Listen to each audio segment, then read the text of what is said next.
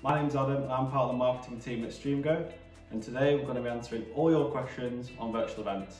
So let's get started.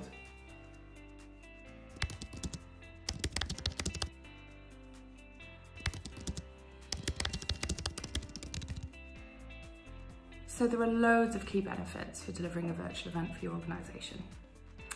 Number one, help yourself stand out from a crowd. How many video conferences have you been on over the past few months? If it's anything like me, a lot more than before this all happened. Get your virtual event to really stand out by being creative about how you deliver it, being creative about the content, being creative about what sort of sessions you deliver and who delivers them. Delivering all of that in a beautiful virtual event setting is going to help you blast your competitors out the water. And the other key point I'd like to focus on is you can deliver it for a lot less than an in-person conference if you're smart. Your F&B budget doesn't exist, your travel budget doesn't exist, you don't have to hire rooms, hotels.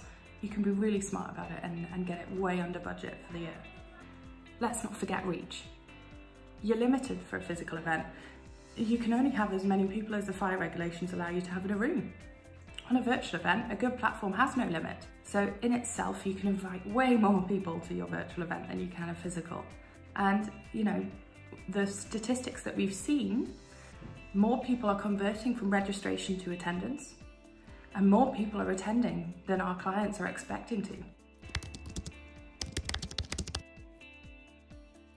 So data capture on virtual events, it goes way beyond what you can capture in a physical event. You know, you've got sponsor stands at a physical event. They're only going to really capture the data of the people who are willing to stop by and leave their information. With a virtual event, all of the information that is captured at the point of registration then carries on through the user journey. Every behavior, every engagement point, it's tracked, it's covered in extensive reporting. So what stands did they visit? How many videos did they watch? How long did they watch for? What did they click? What did they download? What questions did they ask? What polls did they answer? The list goes on. But the point I'm trying to make is the user journey is tracked from the minute that they land on that registration page all the way through to when they leave, and then if they come back and watch things on demand. Let's not forget about making it easy for the user to leave their data with you. Make sure it's captured in the right way. Make sure all the checkboxes are in where they're supposed to be at the right time at the registration. And finally, make it really easy for your user. Think about call to action buttons that are just single clicks. Once they've been through the registration gate, you don't need to make them fill out forms again.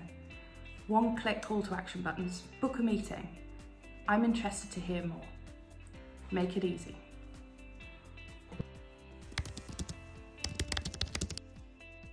So sponsor lead generation, always a big thing that I always get asked about. One of the main things that we can do is replicate those exhibition stands that you see at physical events and bring them online. There's a few key things that you'll see from an online sponsor booth or an exhibition stand. And those three things tend to be, you've got the chat, so you can talk directly to your sponsor. You can have conversations online, you've got video content. So the sponsor can provide us some videos, so you know, it could be a clip about their product or services, and it just kind of like showcases what they do and what the brand's all about. One of the third things is they've got resources to download as well. So the media packs that they would often hand out at a physical event, those can be made available to download. So when people do land on the booth, they can say, okay, yeah, that's the media pack I wanted to grab from the sponsor. Some other cool things that we can do, we could add a call to action to actually book a meeting later on. So if the sponsor's prepared to open up their diary, you might want to book a meeting with that person the following day, the following week, you know, at your own convenience.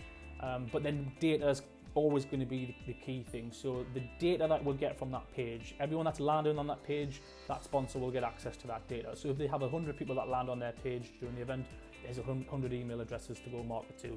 If you had like 10, 15 clicks on that call to action to book a meeting, then we've got some really warm leads come from that booth.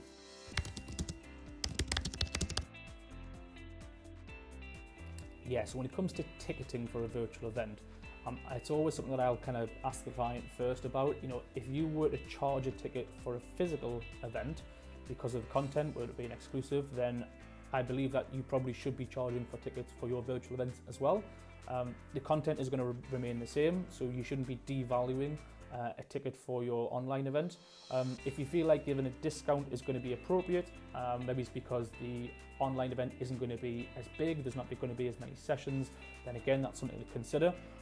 What some of my clients will always think about as well is, if you're going to do a series of events, is possibly thinking about offering the first one free of charge. And it's just because if they've never delivered a virtual event before, they just want to make sure that they've got the audience there. They want to make sure that when the audience come to their event and they see their virtual event, that it's just as good as if it had been a live event and a physical event. So from there, for events 2 and 3, then they know that they can begin to charge again, because you say, okay, we've delivered it once and it was great. You've now got our trust in how credible that the virtual event is, that it's going to deliver the same content as your physical events, and then kind of pricing can be talked about from there. But yeah, it does depend on the client, it depends on the sector, the industry, the content that's going out. I mean, if you're delivering an internal comms event, I probably wouldn't expect to have to pay for a ticket. But it's really a decision that you guys need to think about. But that would be my piece of advice.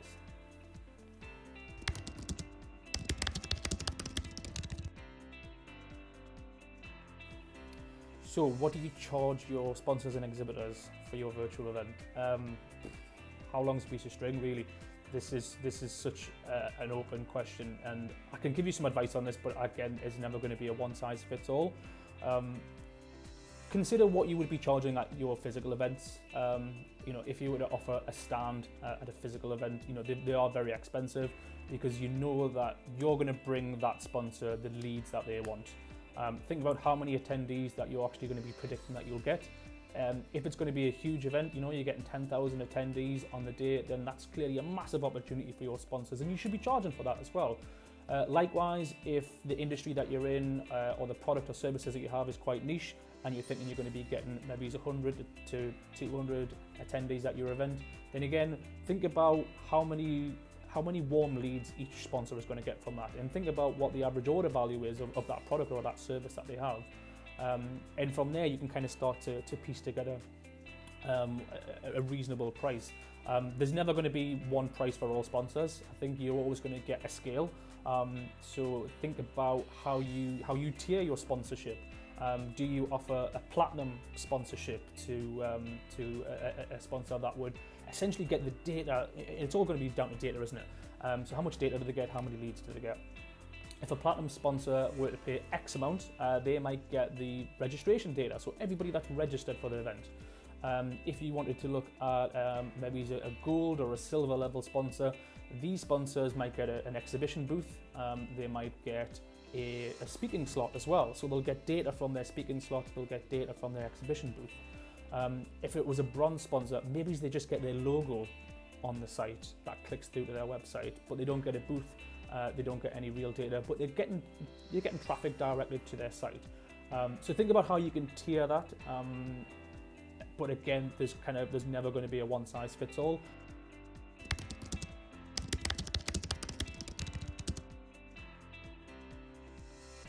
Measuring the return on investment for a virtual event, it's not too dissimilar to that of a physical event. You know, you're going to have the same goals. You know, why are you running it in the first place? Are you running it because you want to increase website traffic? Are you running it because you want to nurture or create new leads? Are you generating traffic and excitement for your sponsors? Is it about brand exposure? How do you measure all of those things just generally? The same KPIs can be aligned with your virtual event. But the benefit, or one of the key benefits of your virtual event is the data is really extensive to back those KPIs up. So make sure you know what your expectations are. And if you don't know them because you've never run a virtual event before, look into the market. There's loads of statistics out there, and we can help you too. Ask the questions, understand where your expectations should be set. How warm is your database? How expectant are they of a virtual event? How technically savvy are they? Is your virtual event set up really well? Make sure it can run and deliver on these goals. Make sure you've got that robust technology behind you to deliver an excellent event, and therefore your goals should be delivered.